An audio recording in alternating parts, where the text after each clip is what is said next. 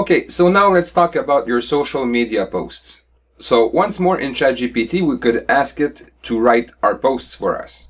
If we're using Pinterest, for example, you want to write a Pinterest description for your pin, right? So you're going to ask, write a Pinterest description for my pin, use my keyword at the beginning, and add a little call to action to go read my article.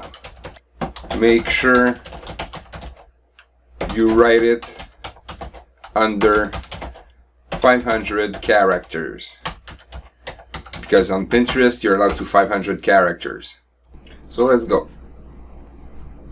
So here's my keyword. So I grab whatever's between the quotes, and this is the text that I'm gonna go and paste in my Pinterest post. As for Facebook and LinkedIn, what you want to do is get GPT to write a little summary of your article and lead them to your article.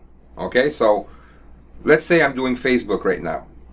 So the type of prompt I'm gonna write, something that looks like, write a post for my Facebook page that summarizes my blog article.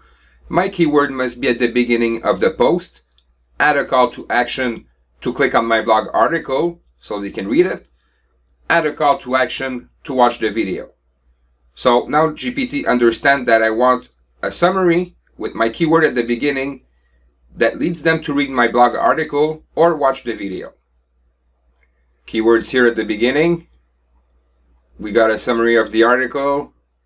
Click the blog article, watch the video. Obviously, it provides hashtags. So here's my Facebook post, right? And I could do the same for LinkedIn. So I just need to grab the same prompt and just change the word Facebook for LinkedIn.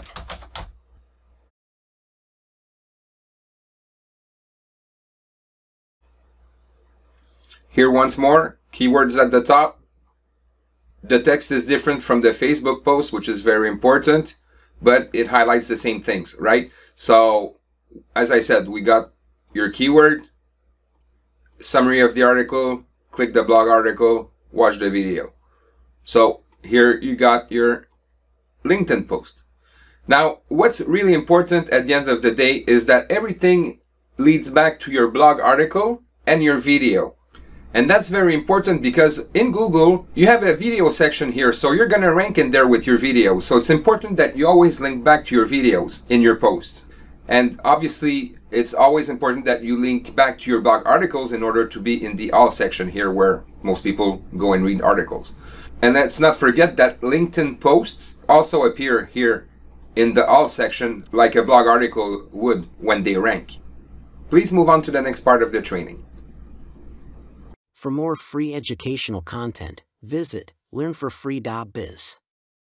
Content produced and distributed by AllSuperInfo.